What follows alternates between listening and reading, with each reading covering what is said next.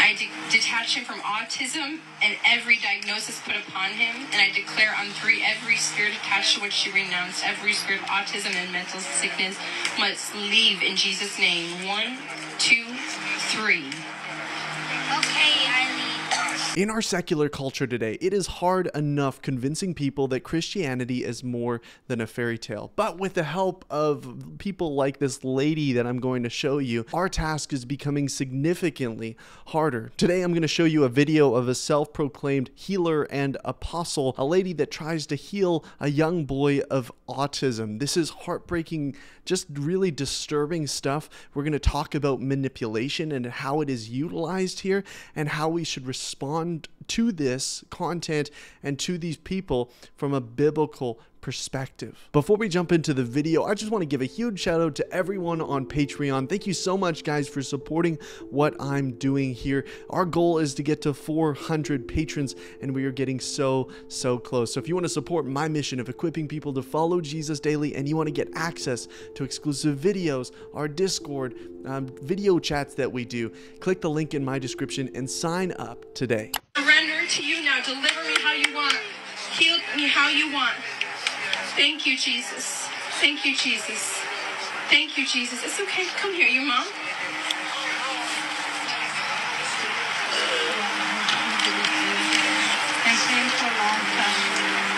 Thank you, Jesus. Is there anything in your past generations that were any religion besides Christianity in their past generations? Many generations. Sometimes with the Catholic religion, it can be witchcraft being done, like praying to saints who are dead. It is a form of witchcraft, and it can be an open door, and even certain rituals. So do you want to now just say, I renounce any witchcraft that is attached to me or that I participated in through Catholic? I renounce any witchcraft I have participated in through my religion. Anything came through my mom's side, mom being abusive. I detach you from all of that you've renounced, and I break every generational curse in Jesus' name. Off of you, off of your family, off of him now. And I detach him from autism and every diagnosis put upon him. And I declare on 3, every spirit attached to which she renounced, every spirit of autism and mental sickness must leave in Jesus' name. 1, 2, 3. Okay, I leave.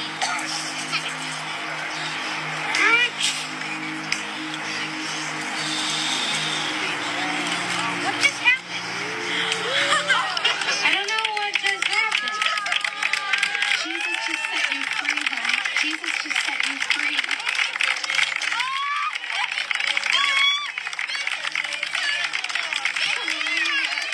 I was so shocked that, this is kind of a spirit bothering him. I didn't know that I thought it's a sickness.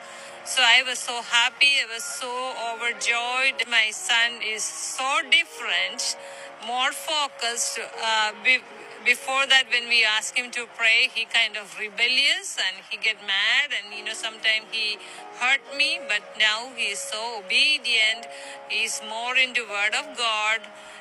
It's amazing. Now, there is a lot to say about that video, but the first thing that comes to mind is her continual reference to this idea of generational curses. She asks immediately, one of her first questions is, were you a part of some religion other than Christianity?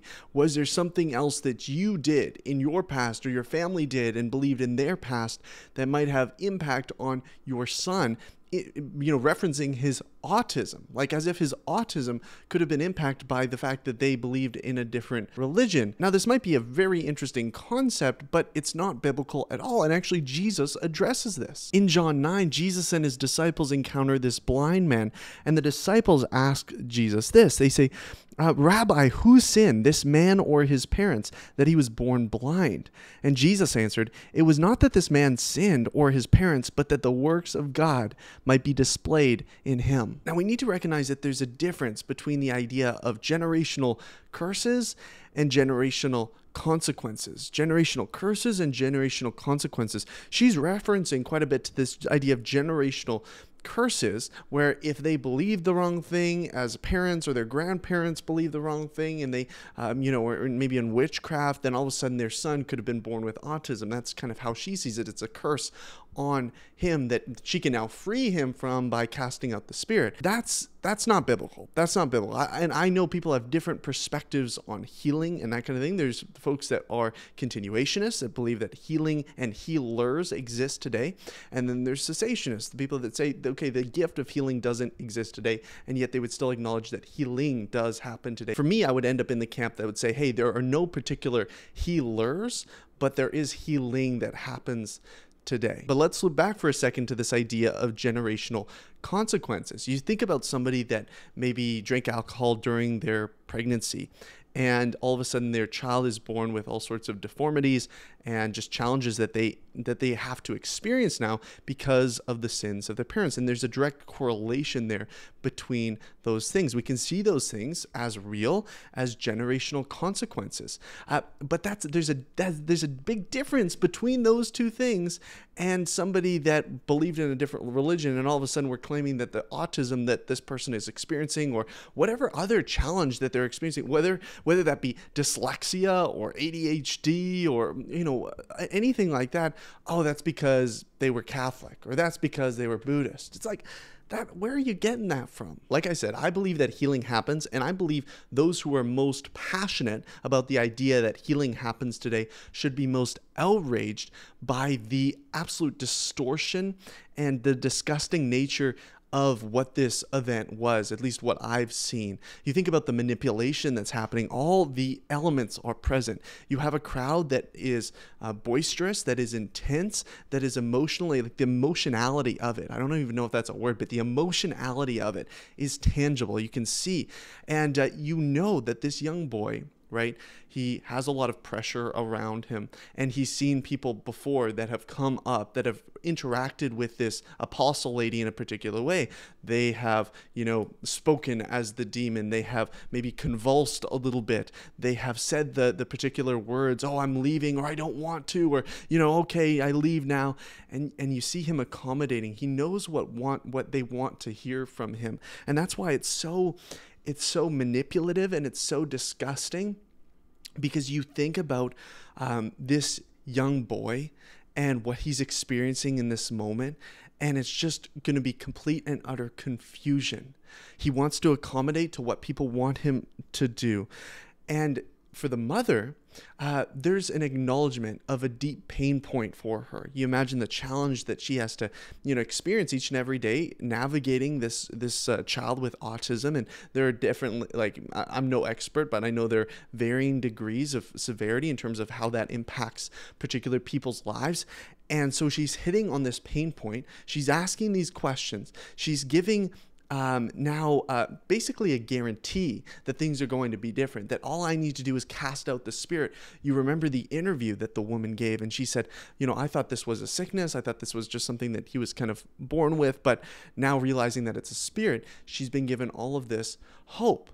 Unfortunately, in a lot of ways, it's false hope. Now, I'm not saying that people's autism can't get better and it can't, they can't experience healing in particular ways. And I mean, like I said, this is beyond my area of expertise, but I do believe that happens, and with different resources and accommodations, can learn how to navigate in this world, more easily. And that's wonderful, right? But this idea that all she needs to do is count to 1, 2, 3, and you're going to cast out the spirit of autism. To me, that's manipulative. That's not God at all. And can we be honest for a second? Why is she counting down from 3, 3, 2, 1, as if Jesus needs time to prep and prepare to cast out the demon? Like, Jesus is there. He's ready. Why are you giving it extra time? I don't understand that. Seriously, I think that's part of the reason I believe this is so much more performative. Leave in Jesus' name. 1, 2, 3. Okay, I leave.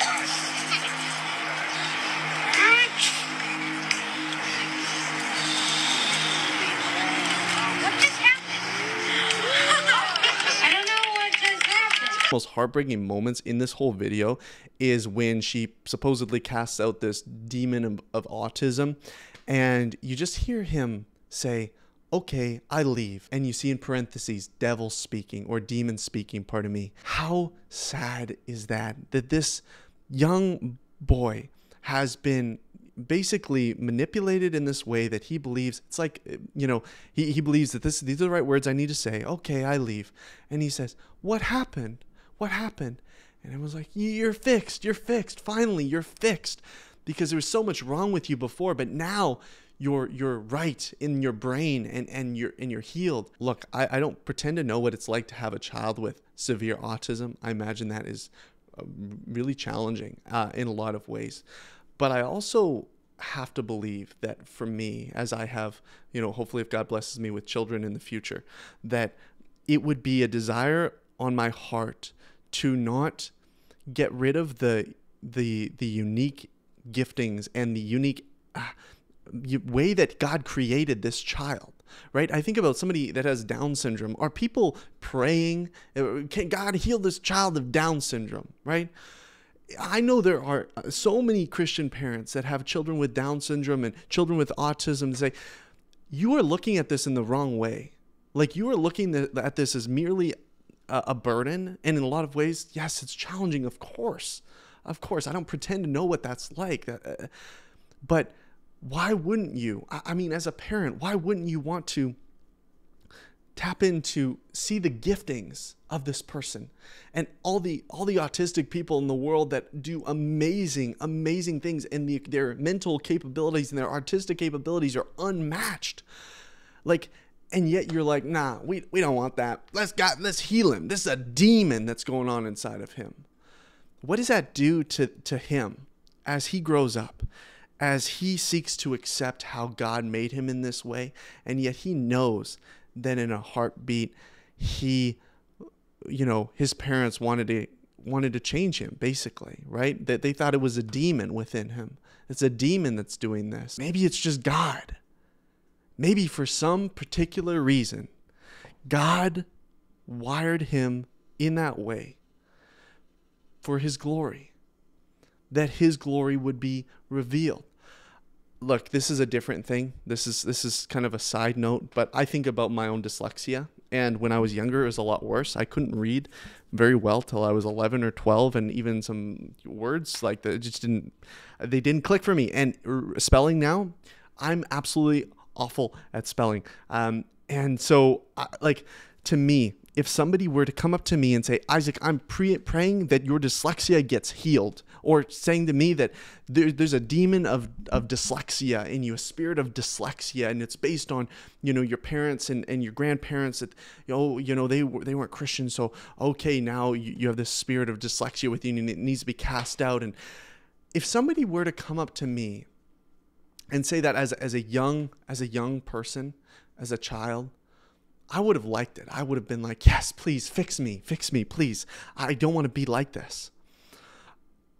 But it would have been a hoax, and it also would have stopped me from really experiencing the blessing of how God wired me and the deeper reliance that I needed to have on God in the midst of this challenge, but also realizing the gift of my brain being wired in a particular way, how I have a greater focus in other areas and greater strengths in other areas. And it's like, man, why aren't we teaching people to accept and be grateful about how God wired us, even amidst the challenge of these things, as opposed to just saying, oh, cast out that demon. 1, 2, 3, leave, demon. And then this kid is forced to be like, I leave.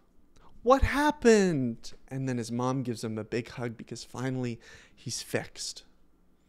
That to me is a tragedy. And non-Christians around us can see what's going on. They see that this is just a facade. They see that this is just wrong. And they want no part in this. They want no part in this Christianity of this woman that says, I'm an apostle. I can do these little healing crusades. And I know I'm being a little bit more aggressive maybe than I usually am. And it's really just because I believe that this is so harmful to the name of Christ. Like I said, I believe that healing happens. I do. I believe that my mom was healed from breast cancer years ago. And that was a miracle in a lot of ways. But I don't believe this. I don't believe this. Thank you for watching this video. If you got something from this and enjoy the content and get something from the content on my channel, please subscribe because I'm putting out new videos all the time. Until next time, God bless.